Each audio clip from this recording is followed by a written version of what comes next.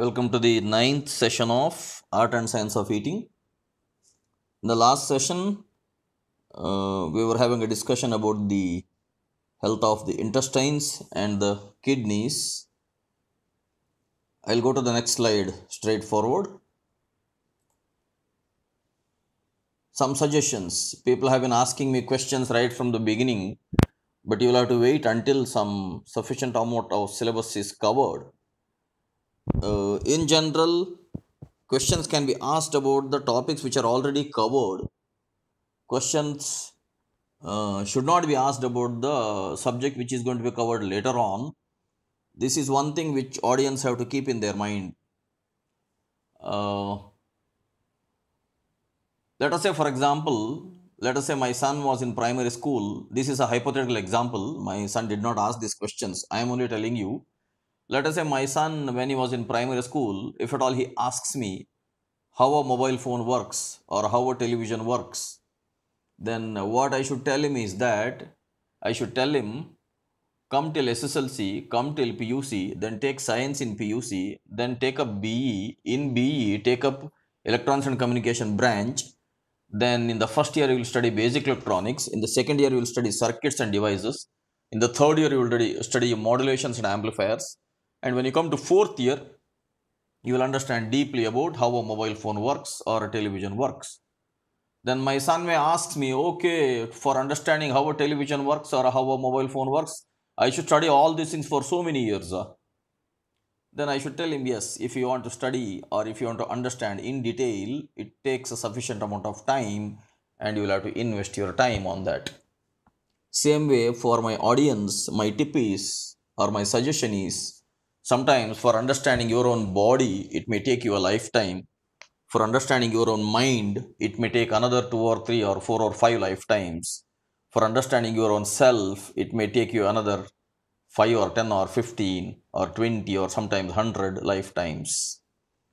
That way, I'm telling you all these things only because so many people have been asking me so many types of questions. But I have been telling, hold your questions till the end.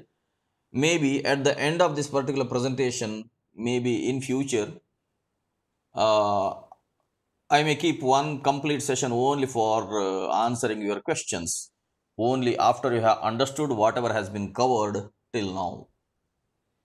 Okay. So with this introduction, I'll start giving some suggestions. Once in a year, undergo Nabhi Purana treatment. Nabhi means navel region. Nabhi Purana treatment. This is one particular treatment in Ayurveda to expel apana and to correct samana. As I told in my earlier session, prana is at the chest region, apana is below the navel, samana is around the navel, udana is at the head, and vyana is at the hands and the legs. So, to correct the energy called samana and to expel the energy called apana, there is a treatment called Nabhi Purana. When in an empty stomach, lie on the back and instill a lukewarm Mahanarayana Taila. Mahanarayana Taila is one of the very famous medicated oils which is available in Ayurveda. Ayurveda uses lot of medicated oils for specific ailments. There are specific oils. But this particular Mahanarayana Taila anybody can use, even for your Tailabhyanga Snana, for taking bath using oil also, you can use Mahanarayana Taila. So in this particular Nabhi Purana treatment, what you have to do is, you have to lie on the back and instill a lukewarm Mahanarayana Taila into the navel region and rest in that position for 30 minutes. So in that particular 30 minutes, the medicated oil will slightly get diffused into the navel region, and in general, whatever is the accumulation of the gas or vata around the navel region, it will be cleared. Because through your navel region only, through your umbilical cord only, nutrition was supplied into your body, and there exists a center of circulation that is called solar plexus in the general region, general terminology. So this is one particular Nabhi Purana treatment. Once in a year you can do it. On your own you can do it. It is quite safe. There is nothing else. You have to lie down on the back and you have to instill a lukewarm Mahanarana Taila until it fills the navel region little bit. Then rest in that position for 30 minutes. Second suggestion, if your diet does not contain enough fiber and if the food is predominantly solid, I have been telling you your food should be semi-fluid.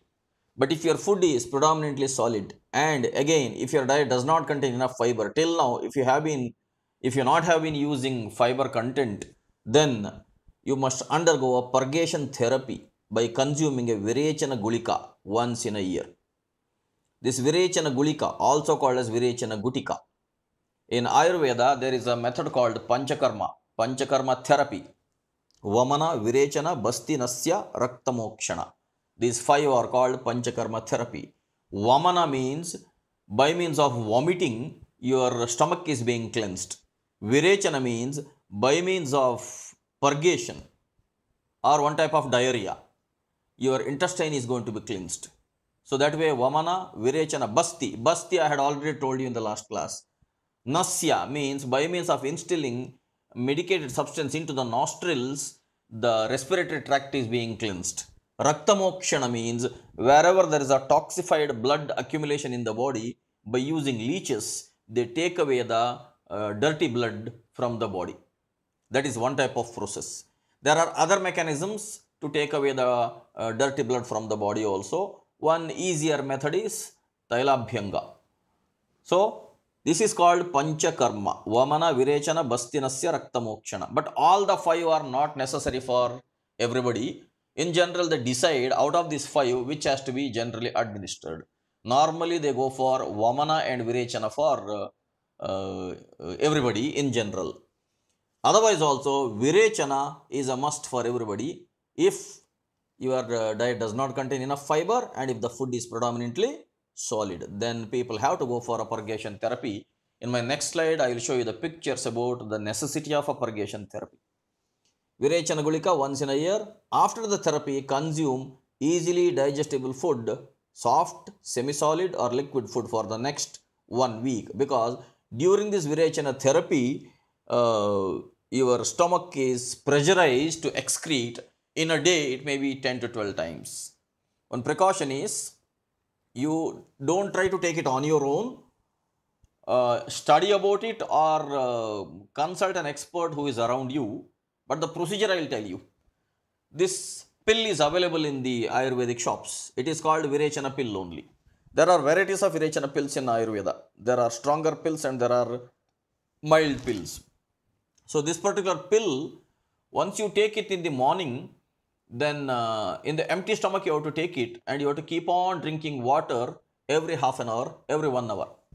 Either lukewarm water or if it is summer season, slightly cold water also. But you have to keep on drinking water.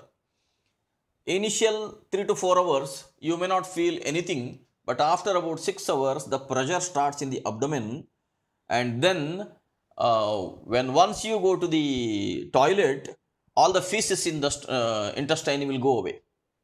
But after about 1 more hour or 1 or 2 hours, you will get one more pressure to go to the toilet.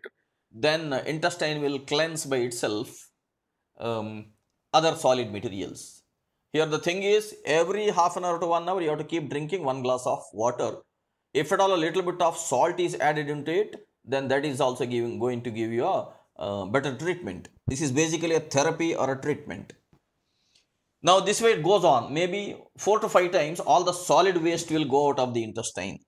But you have drunk water since the morning and all the water will be filling in the intestine now. Now gradually the water will start going out. It will tell you to go to toilet every now and then. Maybe in the last 10th or 12th time, you may have to stay in the toilet only for nearly half an hour. At that time, all the water which you have drunk will be expelled out through the rectum and not through the urethra. Remember this. In general, water goes to the blood and from the blood it comes to the kidneys. From the kidneys it goes to the urethra. But in this particular treatment, because of this excessive water which is taken as a treatment, This will go through the rectum only. Now at the ending stage, the water which goes out of the rectum will be as clean as the water which you had drunk earlier. It will be a colorless water. Whatever water you drank in the same color, it will be going out of the rectum. Now that is an indication, that is when this particular process stops. Later on, it will not give you any pressure. That is a proof that your complete intestine is cleansed. This is one of the very good therapies. Now, if some of the well-educated or well-civilized audience, when they listen to all these things, they may laugh at me, or some of the sophisticated aristocrats may say, what type of dirty treatment is this? No, this is a cleansing of the intestine in a heavy manner called Virechana therapy out of the Panchakarma. Now, if you feel dirty or if you feel shameful for all these things, then I should tell you that you only made your intestine dirty by your lifestyle. You only have to feel shameful that the God-given intestine you only toxified over a period of years. In general, in Kannada, I keep telling a proverb that ಬೆತ್ತಲೆ ಜನ ಓಡಾಡೋ ಊರಲ್ಲಿ ಬಟ್ಟೆ ಹಾಕೊಂಡವರು ಮುಟ್ಟಾಳ್ರು. जहां लोग नंगा नाचते हैं वहां कपड़े पहने वालों को बेवकूफ कहा जाता है. Wherever people walk naked, if there is a person who walks wearing clothes, then he is called as a fool. That way it is. Food is not having fiber, food is predominantly solid, and for over a period of years, the intestine is going to be loaded, and then we talk about Virechana Gulika, we talk about keeping the intestine clean, then people laugh at us. Okay, but I can't help it. I have already told all those things. If you are a learner, you will keep learning. If you are not a learner, you will start judging, and you have the freedom to do both. I cannot suggest more than this. So this is Virechana Gulika.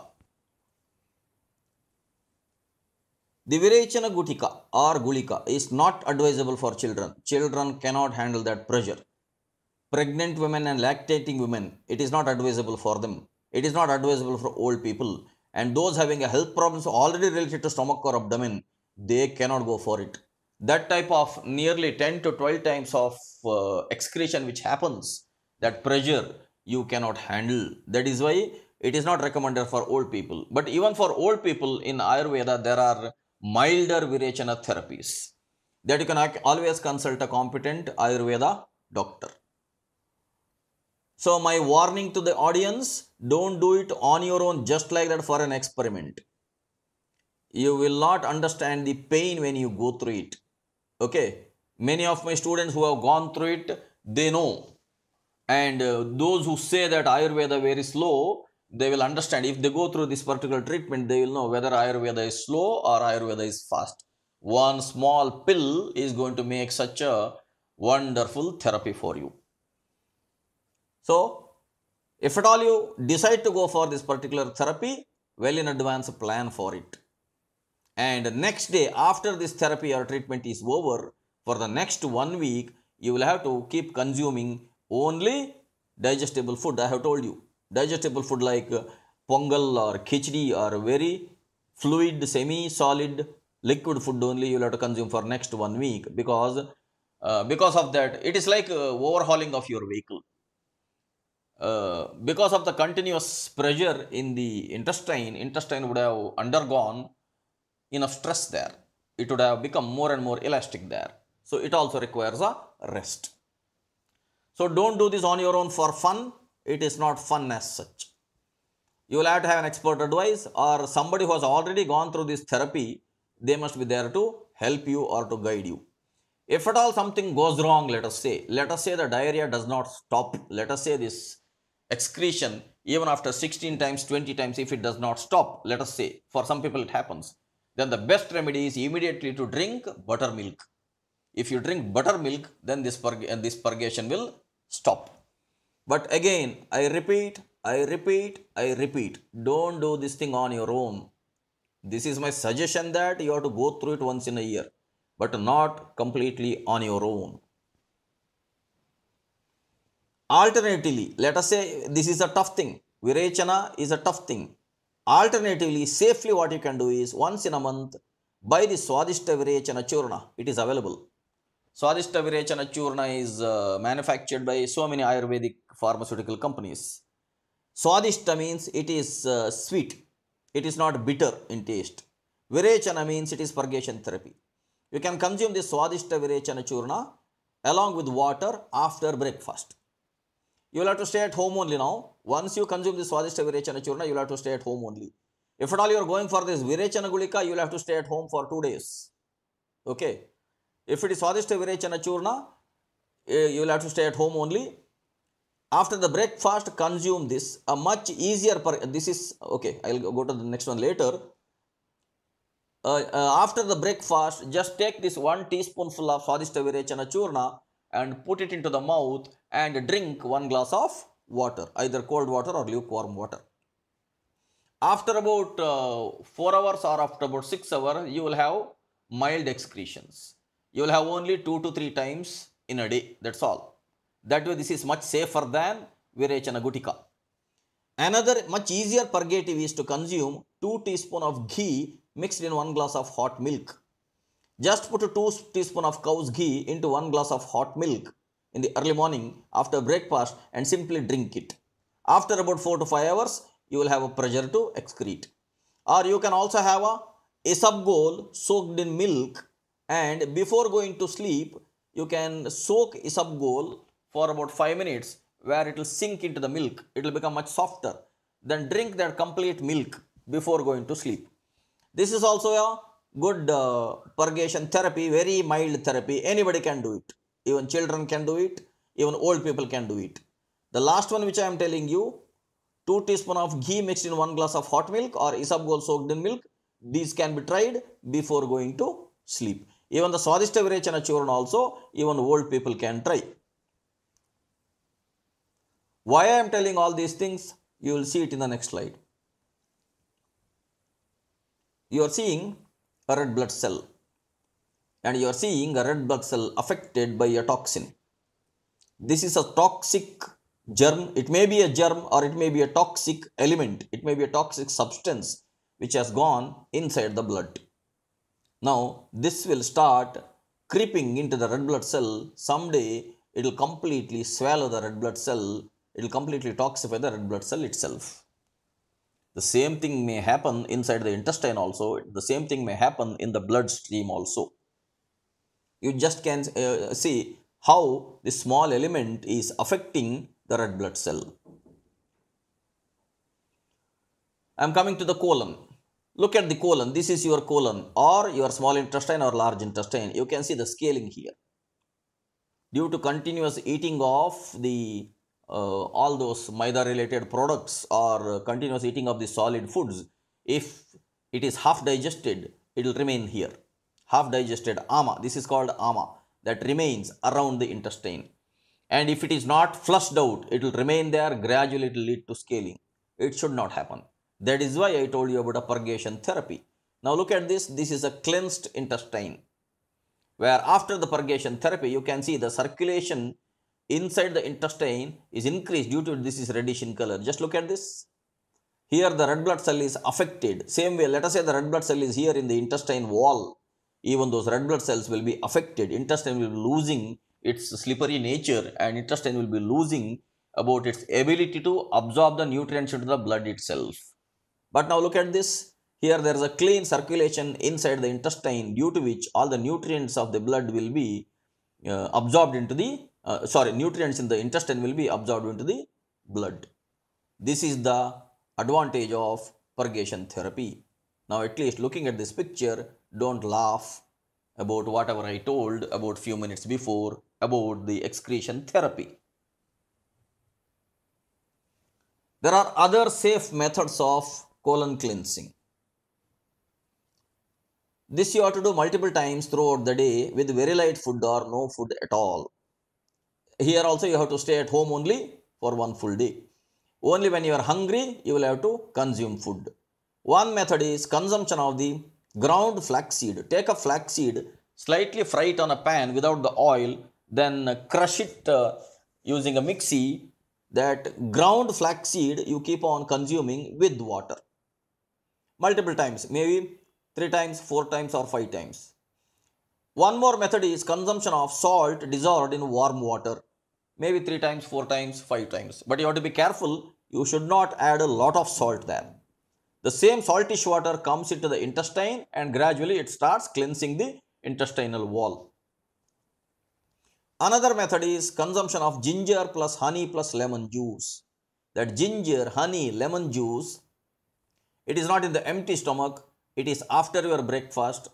What happens is ginger, honey and lemon juice comes here in the intestinal wall, and this ginger has a cleansing ability of the intestine. That's why I had told this should not be taken in empty stomach, it will disturb your stomach itself.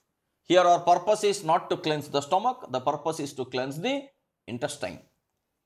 So, consumption of ginger or honey or lemon juice. Lastly, you can consume aloe vera gel also along with the lemon juice. So, in the previous slide I had showed, one is Virechana Gulika, next is Swadishta Virechana Churna. This is after breakfast. Then, otherwise, before going to sleep, 2 teaspoons of ghee mixed in 1 glass of hot milk or isabgol soaked in milk.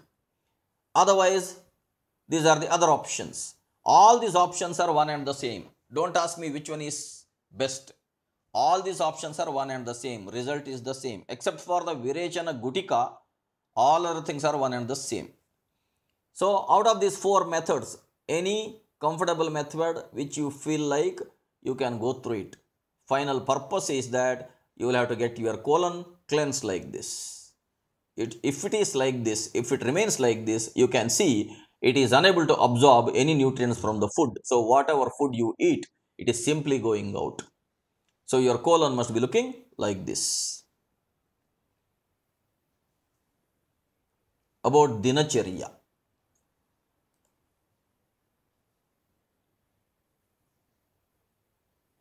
There is a question here. Why the consumption of green chilies is harmful for us? You have the answer with you. If green chili is directly put into your mouth, what is the taste of it? Is it harmful or is it nutritious? You only tell me. Something which is causing a harm when it is inside the mouth, how it can be helpful for your health? That is the common sense. In nature, you will not find any substance, the taste bud. When you taste it, if it is pleasant, then only you will consume it. Let us say you are putting green chilies into your mouth, and when you are tasting it, do you feel pleasant or do you feel hot? Which simply means that the green chilies are not meant as a food. If you keep using green chilies, think about the harm which causes when it goes into the stomach. In the mouth itself, if it is causing so much of burning sensation, what all harm it will do when it goes to stomach, when it goes to small intestine. I just told one proverb a few minutes before that बेतले जन ओडाडो ऊरली बट्टे हाकोंडोर मुठालरू. जहां लोग नंगा नाचते हैं वहां कपड़े पहने वालों को बेवकूफ कहा जाता है. Wherever people walk naked, where the person who wears a dress is called as a fool. Same way, everywhere everybody is using green chilies without understanding the problems which they face inside. But this is a common sense that green chilies are not part of our food. They started using it for their own various other reasons. That is the answer. That is enough. I cannot explain more than that.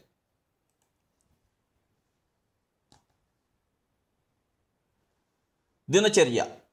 I will repeat whatever I have been telling from the beginning of these presentations. Morning, Ushappana, you remember that. Water kept in copper vessel, keep the water in copper vessel overnight. If you want, buy a lavancha. In the Grandige shops, lavancha is available. Or put 1 or 2 tulsi leaves. Or if you have rudrakshi at home, put this rudrakshi in that copper vessel. Rudrakshi has a property of cleansing water. Tulsi has a property of cleansing water. Even lavancha has a property of cleansing water. You can keep it in a copper vessel.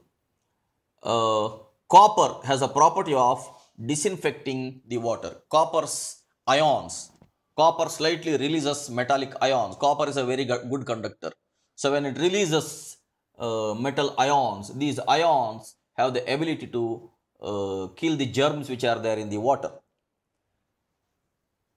More about it, study the latest nanotechnology where they prove that the copper vessel or even the Swarna Prashana in Ayurveda, how it is helping for the health of the beings. That is now proved through the nanotechnological research. So keep the water in a copper vessel, add a 1 or 2 threads of lavancha or 1 or 2 leaves of tulasi or one simple rudrakshi and put it there. This rudrakshi will never get spoiled. Rudrakshi will remain inside the water even if you keep it 24 hours also, rudrakshi will not get spoiled.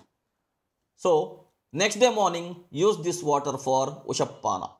Later on perform bowel evacuation later. This I have already told you earlier. Next Danta Dhavana. Slowly go for brushing your teeth with the herbal tooth powder or a herbal toothpaste. Regarding this I am going to tell you only in the next presentation in detail. Always use a soft toothbrush. Don't go for a hard toothbrush which is available in the market. Your teeth are not made out of concrete or cement or steel. Your teeth are made out of calcium with an enamel coating.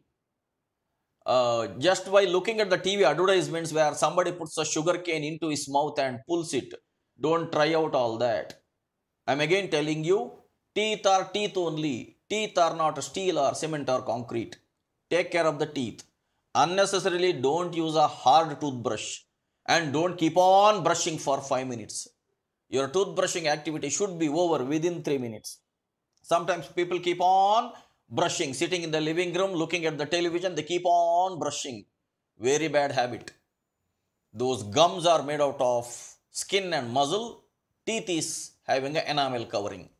So there should not be long-term activity of brushing. Within 3 minutes, the brushing of the teeth must be over, not with the hard toothbrush, but with the soft toothbrush. Now the tooth powder or paste must be astringent, pungent, and or bitter. The tooth powder or paste should not be sweet in taste. If it is sweet in taste, in what way it is going to kill the germs?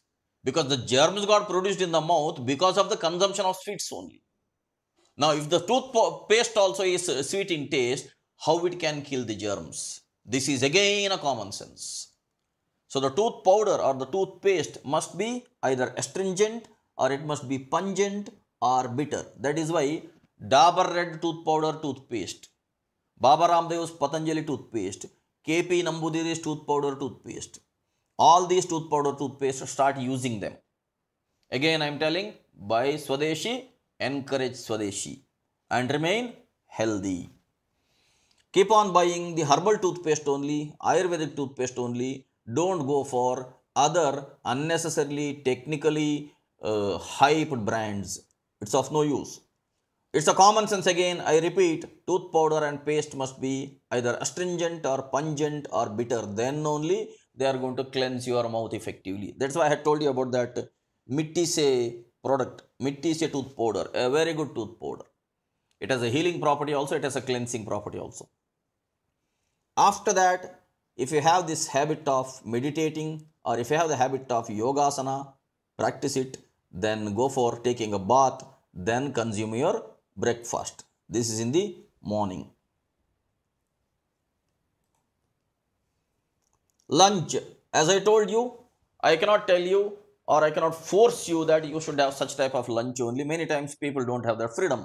But as much as possible, conventional, regional, vegetarian food as per your choice. Take a small nap after lunch, 15 minutes maximum. I keep doing this in my staff room. Many times, many of my colleagues watch me and they may think that how dare he sleep in the staff room. But this is my own method of giving a break to my body. I don't sleep heavily, but I go for a small nap sitting in the chair itself. Many times I have been ridiculed by my earlier colleagues many years before. They used to ridicule me also. But it does not bother me much because I am keeping myself healthy. I keep again telling that you will not be able to understand me as such. So don't try to understand me. Your own issue here is you try to understand yourself only. You understand yourself better. You live better. That's all. Don't try to understand me. It may not be possible for you to understand me as such.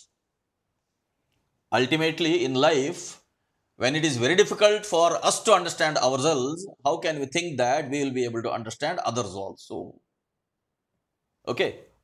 So, I take a small nap after lunch every day, about 15 minutes maximum. I don't really sleep because after a lunch, circulation flows predominantly towards the belly only. At that time, we should not give a lot of work to our brain. We should understand our body. That is why taking a small nap after lunch is very good for health. Consume 1 glass of buttermilk after lunch every day. If possible, do this. Consume 1 glass of buttermilk after lunch every day. In Sanskrit, there is a small saying that Takram Shakrasya Durlabham. Takram means buttermilk, Shakra means Indra. They say that even in the heaven to Indra, buttermilk is not available. In the Bhuloka, buttermilk is prepared by human beings. This takra or buttermilk is a very good healing substance. Regarding this, I am going to tell again in the next slide. So, if possible, consume 1 glass of buttermilk after lunch every day. Evening, I have told you already about Panchamrita. About herbal tea and kashaya, I am going to tell you later. Regarding kesar milk, I have already told you.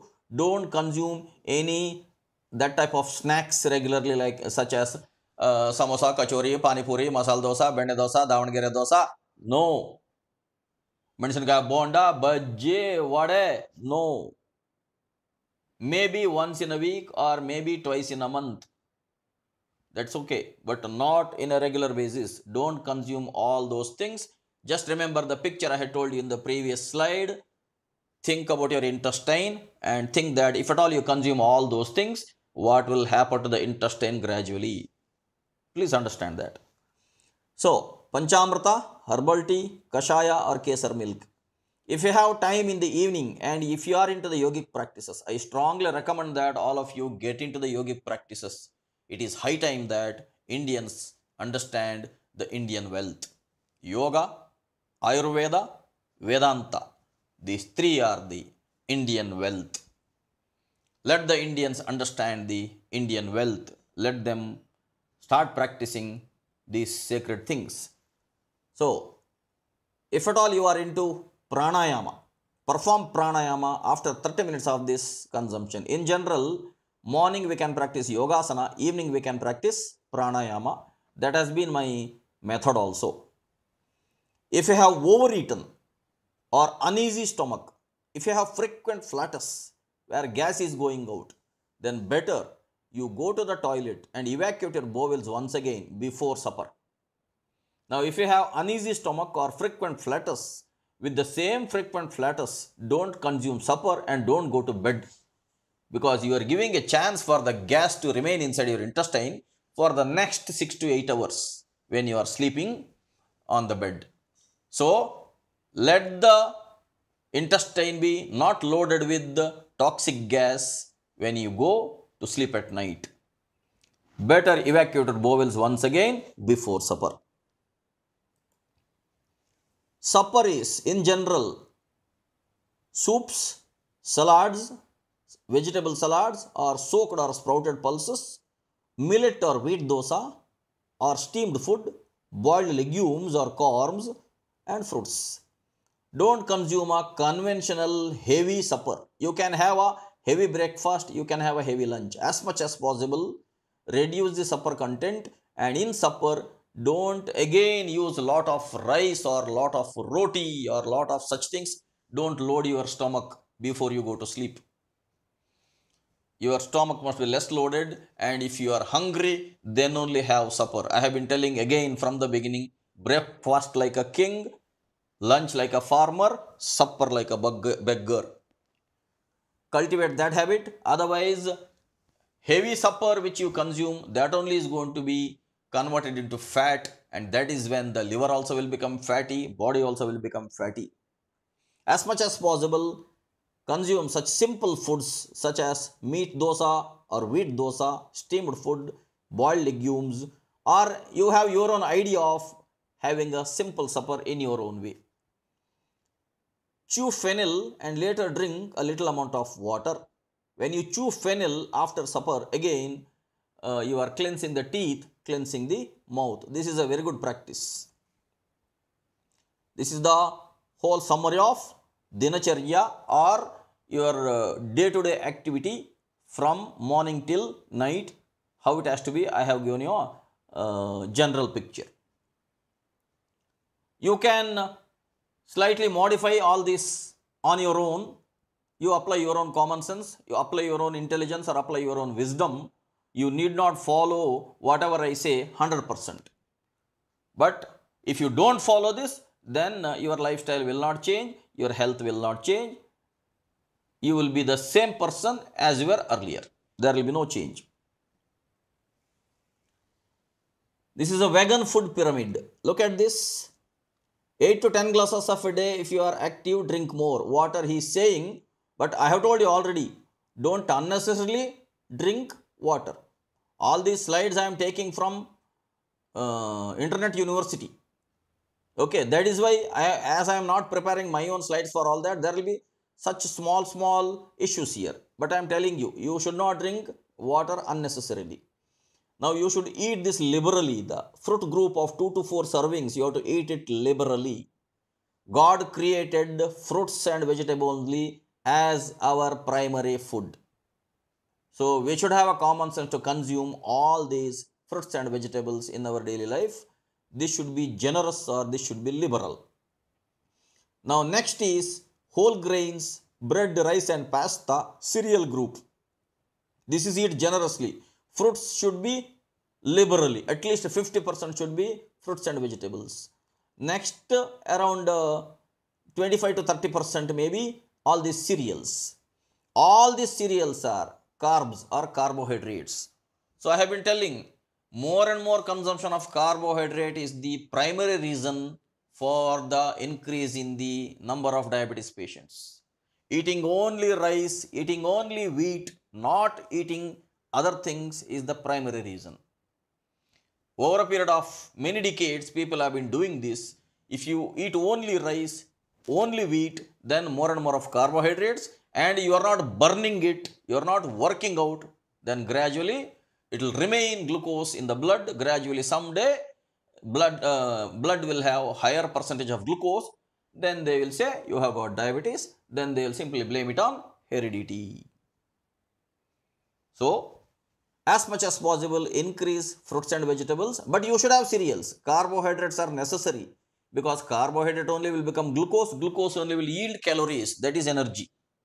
But carbohydrates percentage should not be more than the percentage of fruits and vegetables.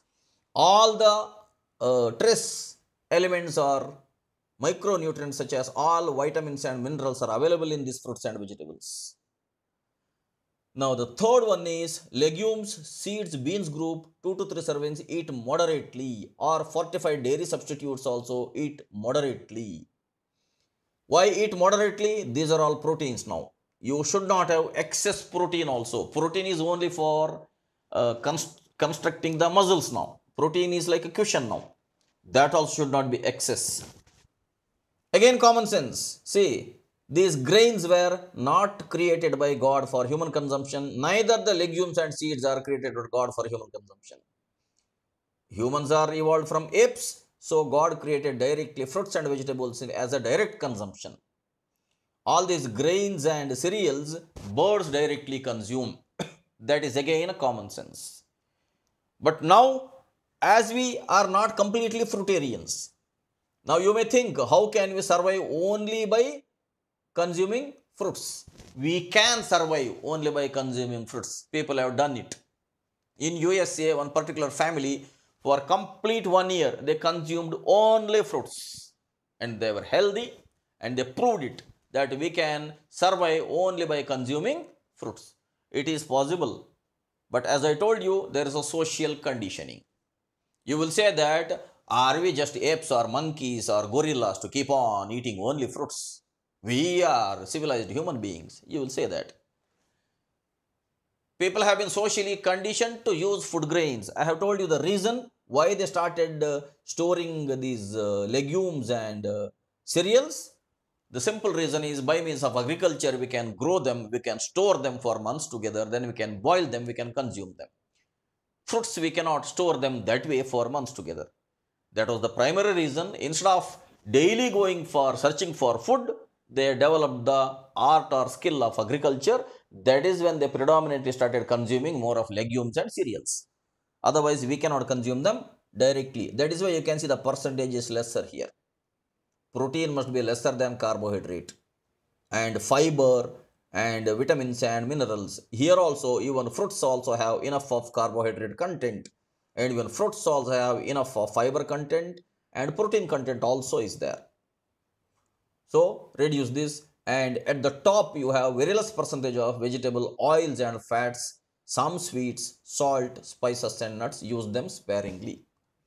Somebody has done this pyramid very beautifully, except for the last part of where water, if you keep drinking, yeah, if you are active, you should drink more. That is natural, because water gets lost by sweating. But if you are not physically active that way, you should not drink water unnecessarily.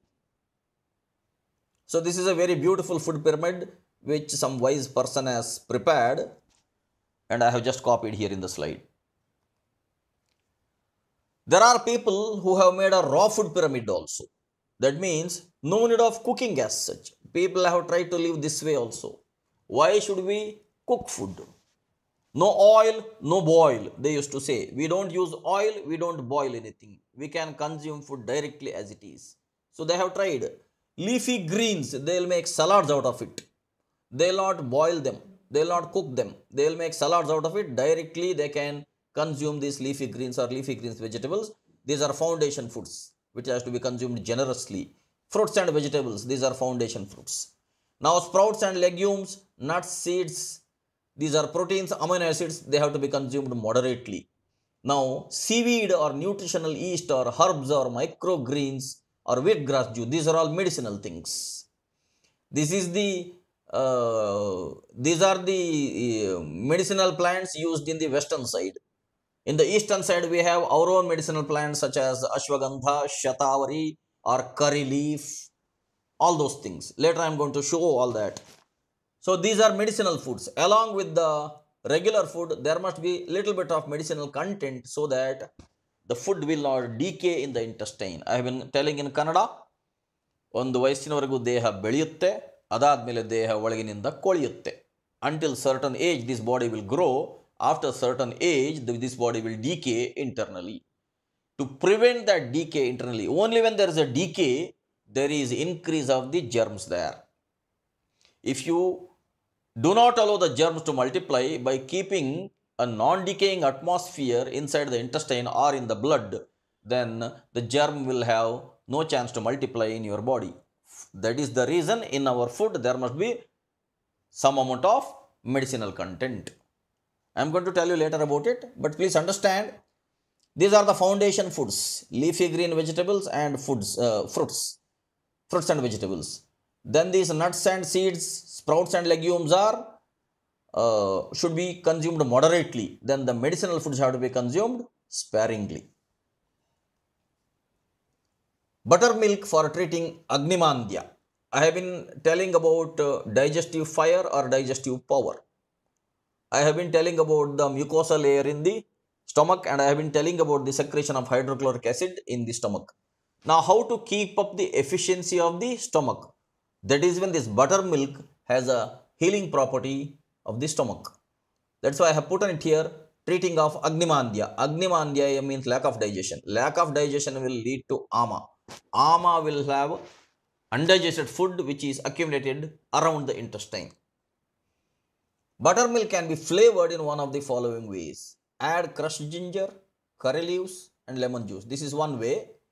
Or else add cumin seeds, crushed garlic and crushed onion. This is another way. Or temper with curry leaves, mustard seeds and dry chilies.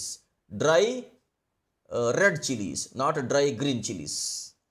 This is another way. You can choose any one of them for variety. Garnish with coriander leaves. Don't add green chilies. I repeatedly tell, don't add green chilies. If salt is required, use rock salt instead. Saindhavalavana is available, use it. For better results, you can use asafoetida also, which is of herbal origin. asafoetida, SSP asafoetida, one of the best asafoetida available in the market. You can start using asafoetida along with the buttermilk to increase your digestive power or digestive strength. If you have followed my suggestions, you would have found out which humor you belong to, whether it is Vata or Pitta or Kapha. That details I have already told you earlier.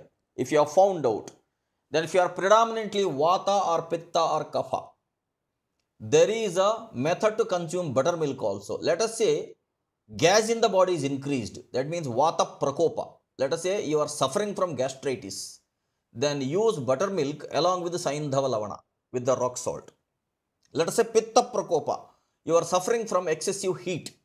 Then you can consume buttermilk along with the rock sugar. And if it is Kapha Prakopa, let us say you are suffering from excessive cold, then you can consume buttermilk along with the Trikatu Churna. This Trikatu Churna is available in all Ayurvedic shops. So, buttermilk itself is the healing agent. It is going to cleanse the complete digestive system. And for each specific humor, either Saindhava Lavana or rock sugar or Trikatu Churna can be used. Don't consume curd or buttermilk when hungry. Hunger will increase because it is going to increase the digestive power. It is going to increase the Agni. So when you are hungry, don't consume curd. That is why curd rice always comes at the end, or buttermilk always comes at the end, not at the beginning. So don't consume curd or buttermilk when hungry. It gets increased. Hunger gets increased. Similarly, don't consume them after evening. In your supper, you should not have curd or buttermilk. That's a very bad practice. Reason is, both curd or buttermilk, they are fermented. They are like emulsifiers. So, in the fermented condition, if you consume them at night, the fermentation in the stomach is going to increase. So, if at all you have consumed it during lunch or during breakfast, let us say, in the daytime, if you have done it, already it has settled in large intestine now. But if you consume it at night, it will go through the digestive system once again. So that fermented food item should not be consumed during supper or after evening. This again, Aravinda is not saying, this is directly Ayurveda is saying, Charaka Samhita itself is saying. I have something in the chat box, let me see what. Can we eat fruits before or after food? You can consume fruits after food. Actually, fruits are food only. But if you are talking about the regular rice or chapati or all that, then you consume fruits after food only, not before food. Okay, this is a funny slide. 2000 years before Christ, they used to say, here, eat this root. 1000 years after Christ, they said that root is heathen, here, say this prayer. Then 1865 AD, that prayer is superstition, here, drink this potion. They used to give potions. 1935 AD, after the pharmaceuticals came into picture, that potion is snake oil, here, swallow this pill. They started giving pills. 1975 AD, they said that pill is ineffective, here, take this antibiotic. Now 2000 AD, they say that antibiotic is poison, here, eat this root. So where we have come, in the 4000 years of medicine, we have come back to nature again. We know that antibiotics are poisonous, pills are poisonous. And we have come back to root.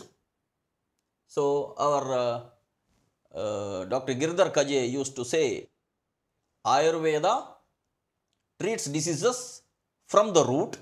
Ayurveda treats diseases with the root. He used to say. This is 4000 years of medicine. It is high time that Indians understand the value of Ayurveda, which is not an alternative medicine, it is a native medicine.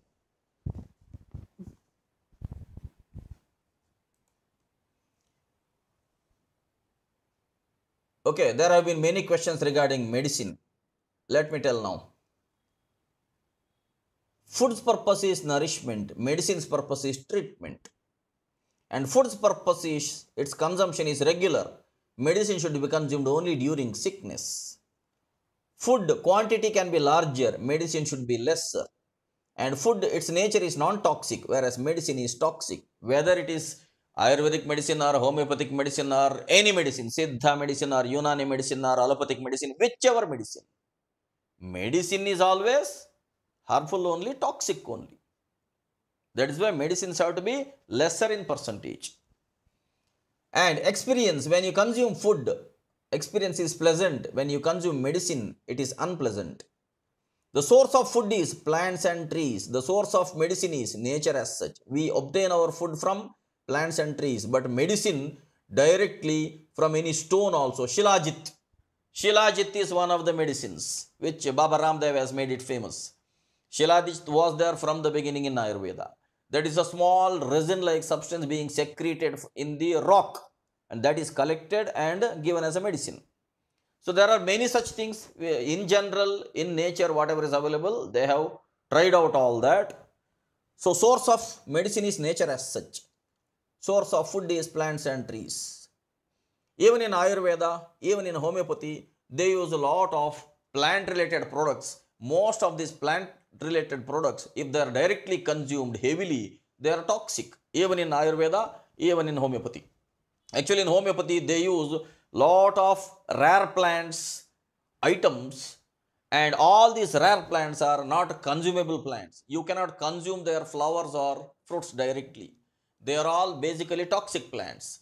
From them this is extracted, the medicinal content is extracted, and in a small percentage it is administered into the body. That is why the source of medicine is nature as such. In the Siddha medicine, they use even stones. There is something called Navapashana. Navapashana means 9 types of stones. The stone item also they use for medicine in mild quantities or in smaller quantities. So health risk is there. When the food is in excess, health risk is there. When the medicine is ingested itself, health risk is there. If the medicine directly goes, there is a serious health risk. That is why all the medicines have to be consumed in general only after food, not before food. If at all before food some medicine is given, that medicine is not toxic. It may be a promotive or healthy item. Maybe for increasing the digestive strength, it is given before food. Otherwise, in general, all the medicines are only after food and not before food. What is the reason for sickness? Look at this slide and keep on looking at it. I will give 1 minute pause.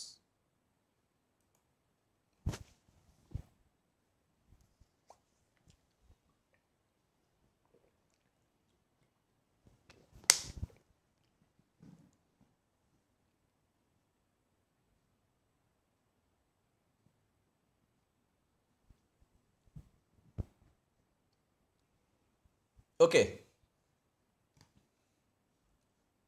Sickness is mainly due to 2 reasons, strain and infection. Now strain is again due to 2 reasons, physical and mental. Infection is again due to 2 reasons, food and breath. Now strain, physical strain, let us say non-stop working, 12 hours a day, 14 hours a day, non-stop working. It is a physical strain. Not taking adequate rest, then it is a physical strain. Due to the physical strain, body will get exhausted, and if this becomes a habit, then due to the strain, there will be sickness. If there is a mental strain, always a mental pressure, then because of the mental strain, in fact, the brain requires nearly 25% of the energy that is produced by the body. Now, there is a heavy mental strain or pressure, then the brain will get depleted of energy, then gradually because of which headache, and headache gradually becomes migraine, and it becomes some other bigger thing in future. So due to mental strain, again sickness. So the best remedy is that if there is a physical strain, take optimum rest. If there is a mental strain, go for an introspection. Ask yourself, why are you worried? Why are you under stress? Why are you under pressure? Ask yourself. Many times we don't plan our activities properly. We don't plan our time also. And why do we wait until the nth moment, until the water comes till the neck, Why don't we bother that? Most of the time, the people's problem is they'll keep on postponing a few things which have to be done on a daily basis. If you keep on planning your time regularly, if you keep on accomplishing whatever is supposed to be finished, then you will have a very healthy brain circuit. There is a hormone gets secreted in the brain called dopamine. This dopamine will have its own circuitry of completing a task. If any task is left half, then the dopamine circuit is incomplete. Then gradually that gets developed in the stress, because whatever is pending you will keep remembering. Even if you want to forget also, you will be anyhow remembering. Once you remember the incomplete tasks, you will have more and more of stress and pressure. So the main thing is introspect to yourself. Why are you getting worried? What is it worrying you? My dear friends, I'll tell you one simple tip. Never compare yourselves with others. Never compare yourselves with others. We are all uniquely made. You will not find a person just like you in the whole of this earth. Whether it is physical appearance, or whether it is a voice, whether it is nature, or whatever way. Pinde pinde matirbhinnaha, kunde kunde navampayaha, jatav navacharaha, navavani mukhe mukhe.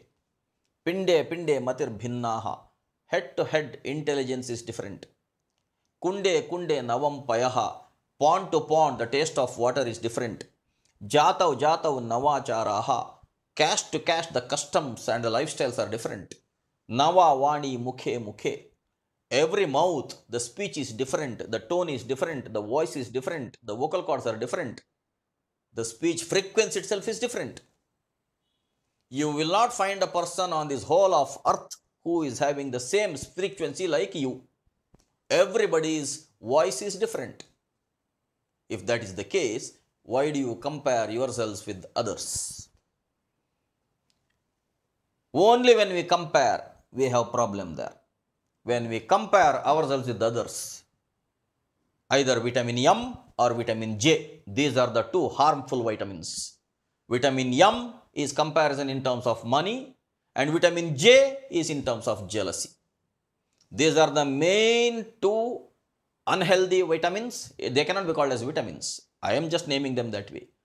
These are the things which are causing this mental pressure. I have been observing this society in a different angle. Around me, there are so many lower class people also, middle class people also, upper class people also. I stay at Malleshwaram. Here I see lower class people also, middle class people also, upper class people also. Very near, there is an area called Sadashivanagar, where upper class people are there. I just observe their lifestyles. A laborer or a lower class person or a vegetable vendor or a flower vendor, even ladies are vegetable vendors and flower vendors, they may earn 3,000 rupees per month, and they will have a lifestyle which will accommodate 3,000 rupees per month. The middle class persons may have around 30,000 rupees per month, and with that 30,000 rupees per month, they will accommodate. The upper class people will have 3 lakhs per month, and they will have their lifestyle 3 lakhs rupees per month. Now, the person who is at the lower class, if the monthly salary or monthly income is, let us say, 3,000 rupees, their problems will be 300 rupees. Let us say 30,000 salary, their problems will be 3,000 rupees. Let us say 3 lakh rupees income, they will have a problem of 30,000 rupees. This is related. That is what Murphy says in one of his funny laws. He says, expenditure rises to meet the income. He says this way, funnily. It is not that the income rises to meet the expenditure. Expenditure rises to meet the income. Means, the more you earn, the more you want to spend. Somehow by comparing ourselves with others, we want to spend. My dear friends, don't spend unnecessarily. Save that money for future, and that is how you will have a stress-free life. I understood this long back that whatever is the hard-earned money, let me save it, let me not show off. And whenever I had a troublesome situation in life, I never went to any bank for taking loan. Even till now, I have not taken any loan from any bank. If at all there was a crisis, then I used to lend money only from my friends, some of my close friends. Or some of my yoga students also helped me at the time of crisis. But I have never gone to any big loan because I have been saving money for the future. So, if at all you develop all these well planned habits in your life, you will never have mental strain. So, introspect yourself. You are the cause for your own sorrow or grief. Stop comparing yourselves with others. That is the first point you will have to do. For any which reason, don't try to compare yourselves with others. If you want to compare yourselves, you compare yourselves with the people who are more happier than you. Don't compare yourselves with the people who are sadder than you. In general, what we do is we keep on counting the number of sadness and happiness and we try to measure it. If at all you want to compare yourself, you compare yourselves with the people who have a better lifestyle than you. They are more healthy than you.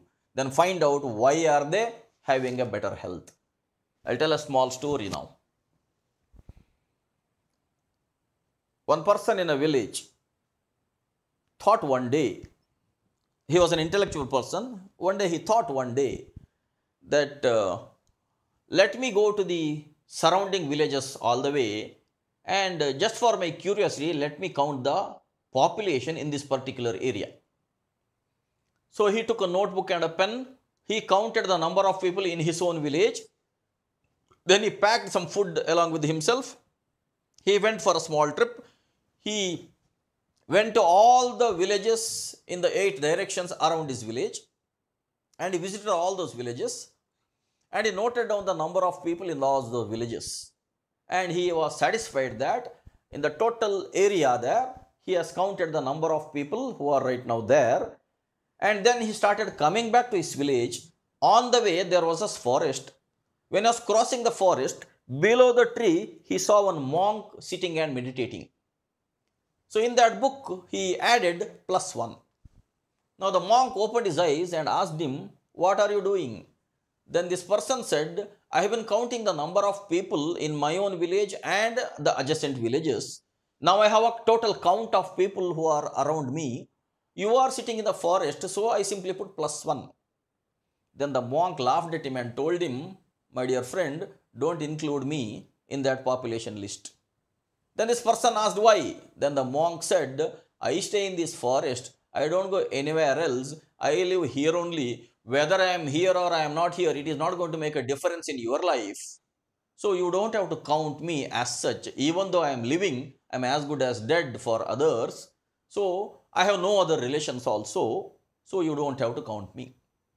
Okay, the person said okay. And the person laughed at the monk and he went back to his village. When he went back to the village, after about few years, maybe 1 or 2 years, he thought, "I have gone to all these villages and have counted the number of people. Now let me prepare a map so that let us all establish good relationships among each other. Let all of us can meet each other. Now I know the route map for all those other villages. They may not be knowing all that. It is better that I create a route map and distribute everywhere to all the villages." So he made a route map, and he made many copies of it. He again went back to all those villages and distributed among all those people, and he told them, "Let us all have a harmonious lifestyle. Let us all keep meeting each other, and you can use this map for going to different places." And while he was coming back on the way, he went to the same forest. The monk was there. He told him, "Do you want a map? I have prepared a map painstakingly and I have distributed to all other people. Do you want to have a map?" Then the monk said, "My dear friend, last time only I had told you, you don't have to include me in your population list also. I don't want map also because I don't go anywhere else. I just sit here in the forest. I keep meditating. That's all. When I don't go anywhere else, there is no use of a map for me." And this person laughed at the monk and he went back to village. After about a few years, this person, he thought, let me see now how these people are living, because I have a map now. I have given the map to them also. Let me verify. And he went around a trip for all those villages. And he saw that many people are suffering due to many health related ailments. And he was feeling pity that people are having these health ailments. People are sick at many places. So he was coming back. When he was coming back, he met the monk once again. And monk asked him, why are you sad this time? You have been cheerful in the last two times. Why are you sad this time? Then the person said, I went to all the villages and I met all my other older friends. I am seeing that many of them are suffering due to many health related ailments also, and I am feeling pity for them. Don't you feel pity? He asked the monk. Now the monk said, my dear friend, I am here only. I don't meet anybody else. I don't compare myself with anybody else. So I don't know what lifestyle they are living. So it is not my botheration to worry about them. I worry only about myself. Now this person said, you say that you are a monk and you don't have compassion for the people. What type of monk you are? Then the monk said, please leave me for myself. I am in the forest. You only keep coming here and disturbing me. You can go back to your village. Then the person went back to village.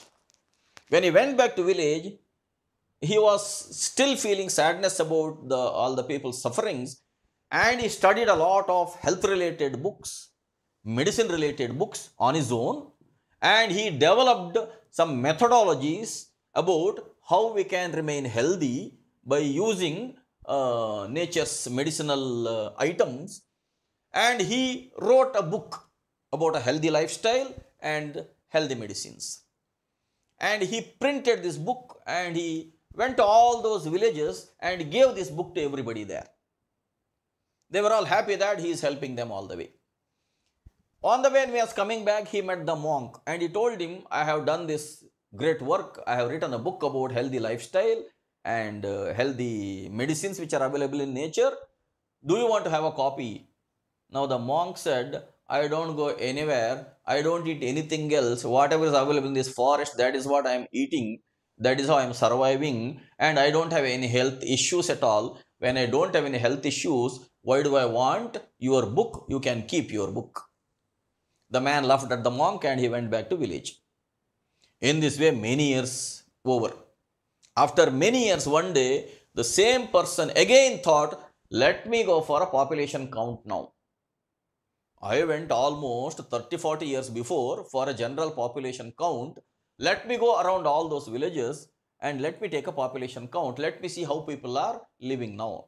So he went all the way and he was very happy that in all those villages people were living very healthy.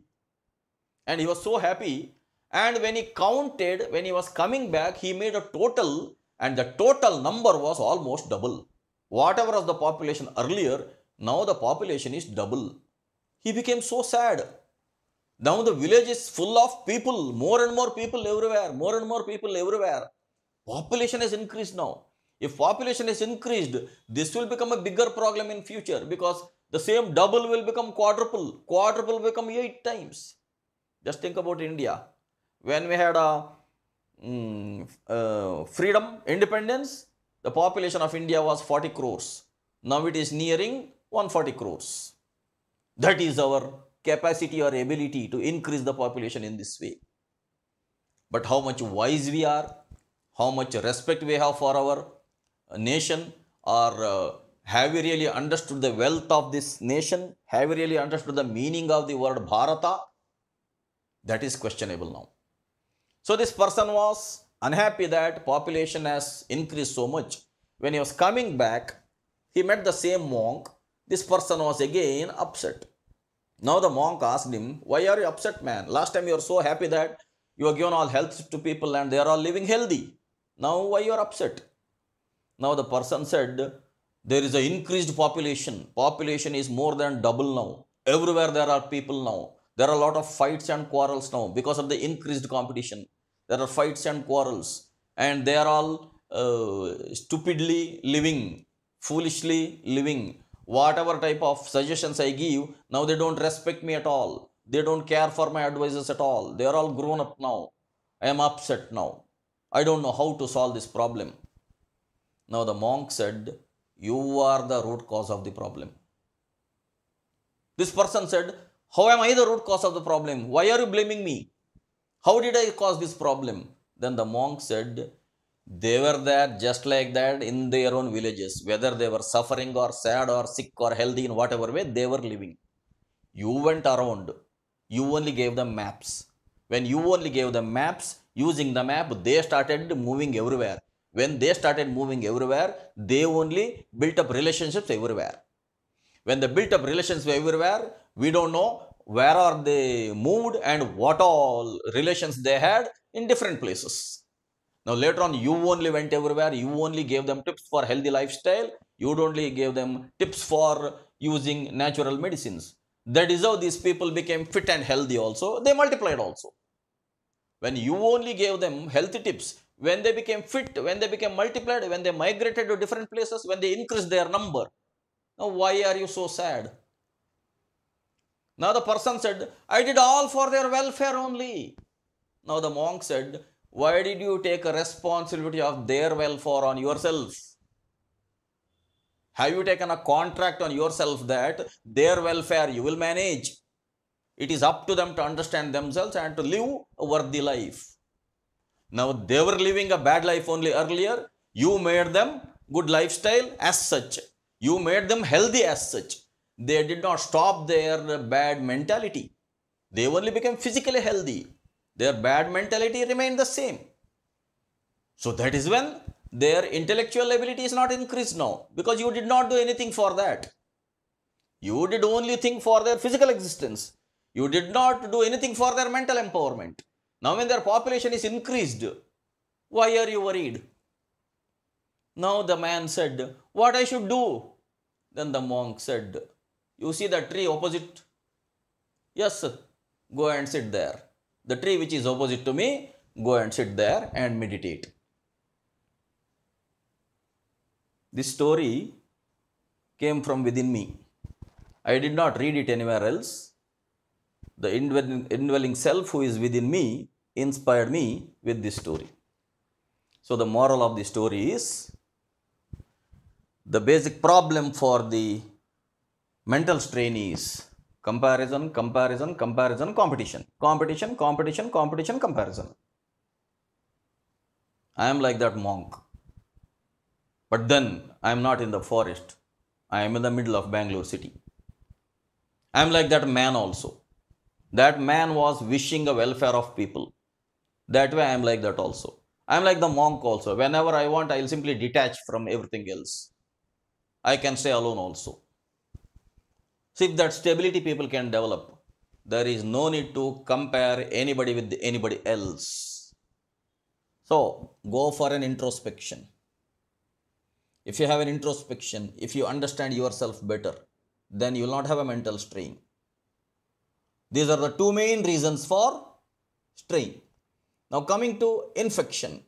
Food is the basic material for causing infection. I have told you much about food now. You already know which type of food is better, which type of food is worse. So food is going to cause infection, or the breath is going to cause infection. In the present scenario, it is the breath which is going to cause infection. Either stomach will be infected or the lungs will be infected. Here in this case, mental strain, head is going to be infected. In the physical strain, whole body is going to be infected in one way or the other. So the solution is, for the physical strain, take optimum rest. For the mental strain, become knowledgeable. Understand life. It's a divine gift. Go for an introspection. Cleanse your own chitta. Cleanse your own memory. Patanjali says, Yogas chitta vritti nirodha. Patanjali says, yoga is nothing but the restraints of the memory. Then food, develop a hygienic food habit. Consume only that is natural and nutritious and traditional. I have given enough tips. As far as breathing is concerned, go for regular exercise every day. 30 minutes per day. Keep it as a reserved time for your physical exercise. If your lungs are clean, if your stomach is clean, there is no question of infection. Point is, if you give a space for the germ to multiply, definitely it will find a place and it will multiply. Now let us say you don't give a place for the germ to multiply. If the body internally is heavily active with the exercise, and then how will a germ multiply? Any type of germ will not multiply within. There is no point in taking vaccines or injections for infection. That is not a permanent solution. That is only a temporary solution. Permanent solution is prevention is better than cure. Permanent solution is daily 30 minutes of exercise minimum and hygienic food and stop comparing yourself with others. That is the basic reason for sickness.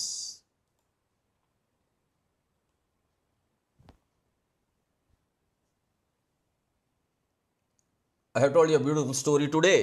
Let me note down. That is my 13th story. The monk and the man.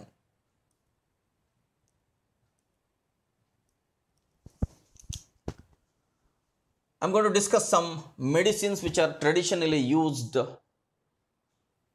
since millenniums in India. This is called Trikatu. I mentioned about the Trikatu Churna earlier. Maricha or black pepper, Shunthi, ginger, Hippali. These are called three Katu. Katu means pungent or hot. All these three have a healing property. These three are not food. These three are not food. Ginger you cannot consume directly. This black pepper you cannot consume directly. Hippali you cannot consume directly. But when you make them as a powder and when you make them as a medicine, let us say, they have a property of killing the germs. That is why I have told you all medicines are harmful only, even in Ayurveda. Even ginger is harmful. If you take more and more of ginger, more and more of garlic, more and more of cloves, that is harmful only. Only thing is, it is antiviral, antibacterial. They have the property of killing the germs. That is why in smaller proportions, these are regularly used in our food habits. In fact, ginger and turmeric, we are regularly using in the Indian cooking. Even the black pepper also we are regularly using in the cooking. What they did is, they had a proportion of these three items and they called it as a Trikatu, and they use it as a Trikatu Churna. There are another three great Indian medicines: Haritaki, Amalaki, Vibhitaki. Haritaki, Adalekai, Nellikai, Tarekai. These are called three fruits or three phala. This Amalaki is rich in vitamin C as such. And this is bitter in taste. Vibhitaki is bitter in taste. Haritaki is bitter in taste. In Kannada, they used to call earlier people as Adalekai Pandita. Adalekai Pandita means this is Adalekai or Haritaki. This cleanses the colon. Whatever Virechana Gutika I told you, Virechana is Gutika is basically a strong formula of Triphala itself. So when Adalekai and Tarekai, when Haritaki and Vibhitaki go inside the stomach, they have a antiviral and antibacterial property. They are going to cleanse the surface around them. That is when the intestine becomes cleansed.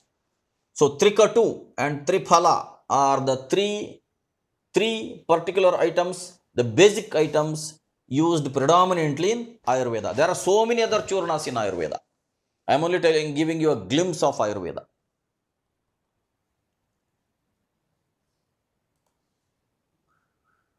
What is the question here? What is Pippali in Kannada? Pippali is Hippali. Ashte. So, before going to sleep, if you have cough or if you have indigestion, consume 1 teaspoon of Trikatu Churna with honey or warm water. If you have cough regularly, which means your lungs are infected. If you have indigestion, again the stomach is having lesser power to digest. This Trikatu Churna is helping in clearing the cough also. It is helping in increasing the indigestion also, because Trikatu contains ginger also. So, consume this Trikatu Churna before going to sleep, after supper, with honey or with warm water. Reduce hurry, worry, curry. Always not be in attention. Don't be hurrying up always. Don't keep on worrying. Don't keep on using the oil fried foods. So you have to reduce hurry, worry, curry. Then only this Trikatu will work. If at all you have acidity or constipation problems, swallow 1 teaspoon of Triphala Churna. Triphala is going to counteract acidity. More and more of hydrochloric secretion in the body, that is over hunger, excessive hunger. Triphala is going to balance it. If at all you have a constipation, the same Triphala is going to go down to the intestine. When it goes down to the intestine, I have already told you that Adalekai or Haritaki has a great healing property of the intestine. So that way Triphala Churna you can consume if you have constipation or if you have acidity. Remember this. If it is cough or indigestion, Trikatu Churna. If it is acidity or constipation, it is Triphala Churna. Or else, if you feel that Triphala Churna is stronger, you can either consume neem powder or bitter gourd powder and drink warm water. 1 teaspoon of ghee or isabgol mixed in 1 glass of milk can also be used as a mild laxative if you have a constipation problems. Regarding this, I had already told you earlier. There are some tips. I am going to repeat again. I have told you already. Have an early supper before 8 p.m. Sleep at 10 p.m. Eat at 8 p.m. Sleep at 10 p.m. Within those 2 hours, whatever is the food in the stomach, it should have passed on to intestine. Later on, intestine will keep on absorbing the nutrients. So, sleep at 10 p.m. Wake up at 5 a.m. 10 to 5. So, 7 hours of sleep is in general sufficient. Before going to sleep, urinate and floss compulsorily. Urinate and clear your bladder. And floss. Your teeth must be clean, mouth must be clean. If you are of Vata type, sleep on your back. If you are of Pitta type, sleep on your right side. If you are of Kapha type, sleep on your left side. Vata type, you are Ari type, you can sleep on your back. If you are Pitta type, when you sleep on your right side, naturally right nostril will be blocked, left nostril will be open. When the left nostril is open, temperature of the body will reduce. So, Pitta means you are already having heat in the body. It will reduce this now. If you are Kapha type means your body is already cool now. The cool body should be slightly increasing its heat. So, sleep on the left side. When you sleep on the left side, your left nostril is blocked, right nostril will become open. Gradually, the temperature of the body will increase. Actually, this is the simple principle of Nadi Shuddhi. The pharmaceutical industry does not create cures. They create customers. You know that. When diet is wrong, medicine is of no use. When diet is correct, medicine of no need. When diet is wrong, medicine of no use. When diet is correct, medicine of no need. Ancient Ayurvedic proverb. 10 best healing spices and herbs which we use in our regular lifestyle. You take away this green chili, you have to take away. I have told you, I simply copy pictures from the internet university, I use it here. He has put this green chili, I could not crop it up. But there is red chili is there. This is a healing thing. Even a green chili, Ayurvedic Pandits can use it for medicinal property, not as a food. Now this ginger and this chakke and this kalamenso and this lavanga and this patre, turmeric, and here jeera.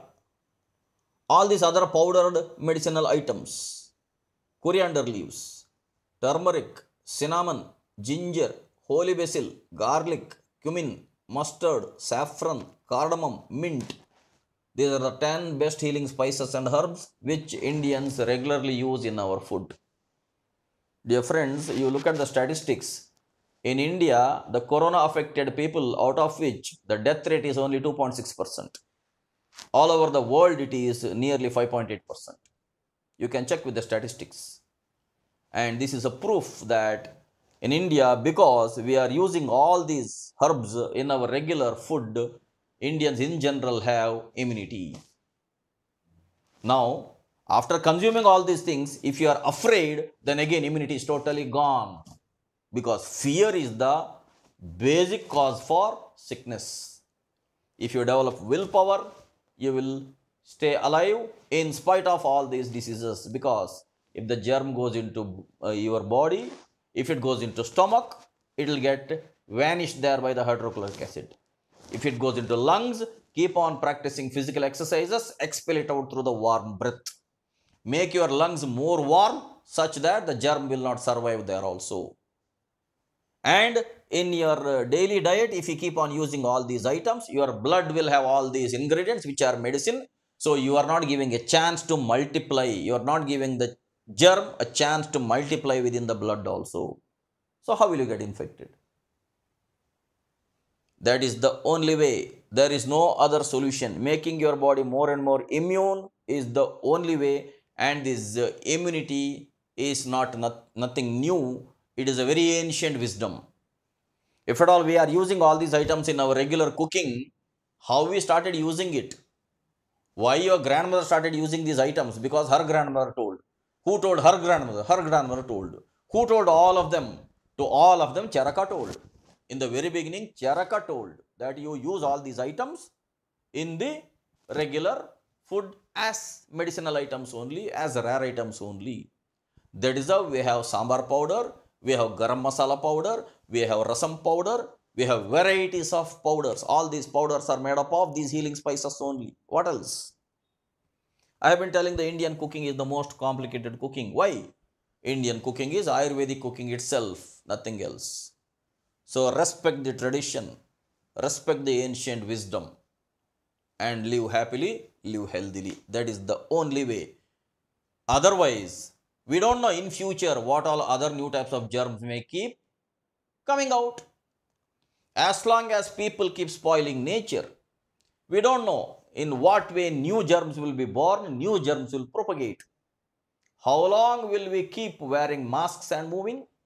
Someday a situation may come where a germ may penetrate to the mask's pores also if the germ is smaller than the air molecule. Right now the present germ is having weight, so if it's 6 feet distance is there, people if they stay away, the germ may not propagate. Imagine a case when a smaller germ may get produced in future.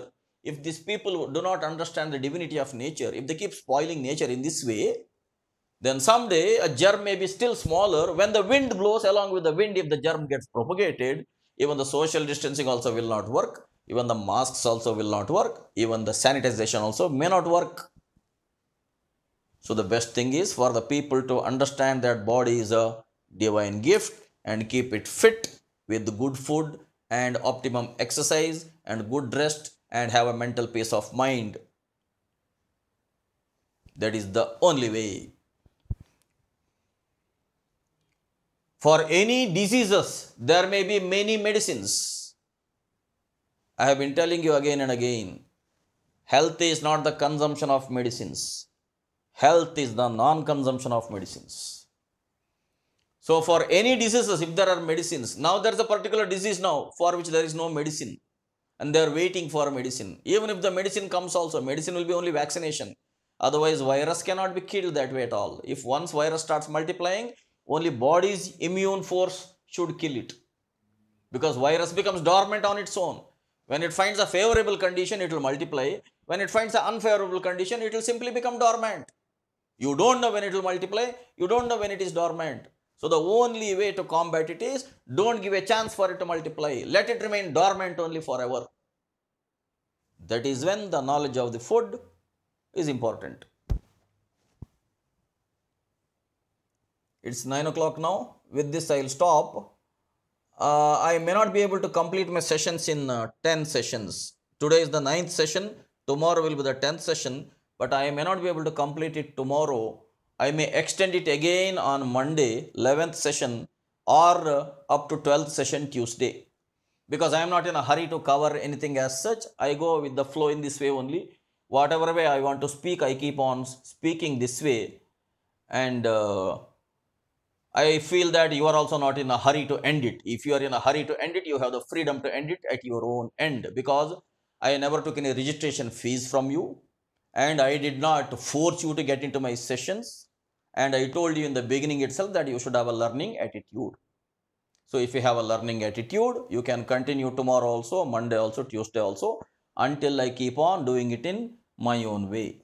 Because this is a one-man university and I am the vice chancellor of my university. I am the principal of my university. I am the HOD of my university. I am the faculty member of my university. I am the one who makes rules for my own university. And I believe that you remain my students only.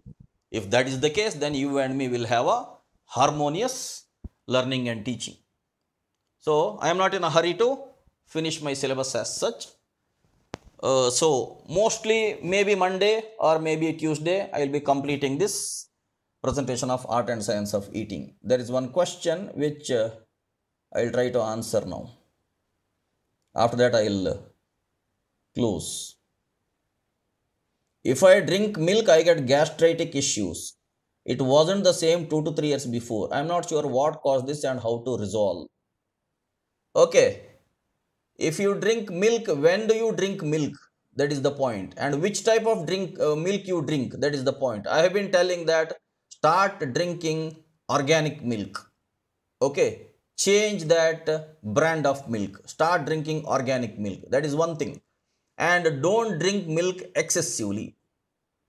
Later on, I have slides on Rasayana where I am going to tell you milk along with the Rasayana, where milk will be easily digested.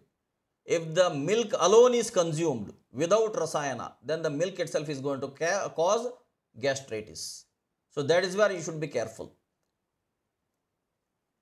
Okay, next. Can you please share your slides after the class through email? How many times I have told? I have told how many times. Daily I am sharing the link of the video also. I am uploading the video into Google Drive also. I am going to share the slides after my class is over. Only for those people who want to be in touch with me. In my closing email, I am going to tell all that. Until then, you wait. How important is coconut or coconut water important to body? I haven't seen any slide. Why? I have discussed coconut oil in one of my presentations earlier. Regarding coconut or coconut water, if I have to tell you, tender coconut I had told you, whenever you have pitta problem, whenever you have serious heat problem, consume tender coconut water continuously for 3 days or for 1 week. That has a healing property. More and more fluid, more and more of nutrition. Especially the coconut water which is having that ganji, sweetish, creamy layer it should have. You consume such coconut only. Don't drink only the water. Some people will say bare neer kodi. Some people will say ganjir kodi. You ask for ganjirade. And it has a nutrition also that is helpful.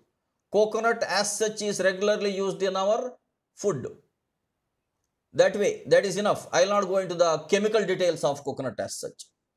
How is the phlegm created in lungs? Phlegm. What is basically phlegm? Phlegm is a battle between germs and the white blood cells. Germs enter into the body through nostrils. They enter into the body through throat. And sometimes they remain at the nostrils, sometimes they remain at the throat. That is where maximum phlegm is there, at the throat and at the nostrils. This is basically a battle between white blood cells and the germs, and many white blood cells also die, many germs also die, and that white blood cells, when they die, they release such fluids, that is phlegm. So which means if you keep on doing physical exercise, if the nostrils are remaining clean with the clean passage of air, then you are not giving a chance for the phlegm to happen. In general, child age is called as kapha period, middle age is called as pitta period, old age is called as vata period. Means in children, their lungs are not yet expanded, and that is when germs affect the body most. That is why the nostrils will be always having fluid there in case of kids.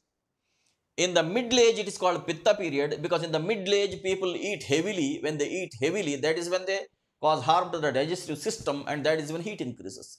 In the old age, it is called vata period, because people will not do any physical exercise and the gases accumulate in the joints everywhere, and gradually that leads into vata. So that is the simple reason I told you why kapha, why pitta, why vata. If at all you have phlegm continuously, which means that you will have infection of the breathing apparatus. You will have to start practicing yogasana and pranayama if at all you have to get away with it. Kapalabhati pranayama, kaki pranayama, these are all very useful remedial measures. Otherwise, if you still have phlegm, then in Ayurveda you have something called Nasya therapy. I told you about the Panchakarma therapy in the beginning. Nasya is one of them. Any way to deal with it, I have told already about it. How can we prepare, or where can we get Trikatu Churda? What, man? You are in Bangalore only, no? Around you, you will have so many Ayurvedic medical shops. Just try out. You have many Ayurvedic medical shops. There it is available. What, man? What all types of questions you ask me? Wherever there is a movie released, you know where the movie is released. Whenever there is a new restaurant is there, you know where the new restaurant is there. All the restaurant menu also you people will be knowing. You are asking me where Trikatu Churna is available. I have been telling about Ayurveda hundreds of times. Now, wine in small quantity is said to be good for health according to allopathic medicine. Bye bye, madam. Goodbye. Regarding alcohol, I told in 2 slides heavily. And if you defend that wine in small quantity is good, then please consuming whiskey also, beer also, rum also, tequila also, gin also. You please consuming. Don't ask me such questions, please, for your own sake. Don't ask me. If at all, again you keep on telling about allopathic medicine, which means you have not gone through my earlier slides. The beginning slides you have not gone through. If you keep on asking such questions only, I cannot answer these questions at all. You believe more in doctors, you don't believe in God, then I am not the person for answering your questions. I treat this body as God's gift. I don't believe doctors. My doctor is inside me. From the beginning, I have been telling you that your doctor is inside you. Just realize that. If you still believe that allopathic doctors are great, please attend their sessions only. Please don't attend my sessions. Okay. I'll see all of you tomorrow. Until then, take care. Bye bye.